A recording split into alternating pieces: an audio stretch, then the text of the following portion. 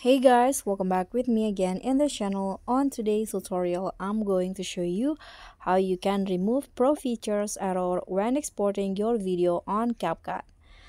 As you guys can see here, there is a in here, pro details at the top, which means that I use pro features on my edit.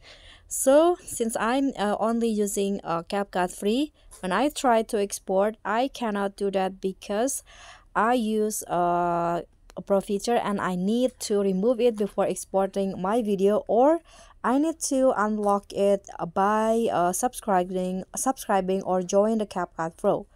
So you can just close it first, then find the pro features that you use. For example, here I'm using a video effect, pro video effect. So go to click on effects and click on the video effects that I use, then remove it, and just like that the pro will be disappear.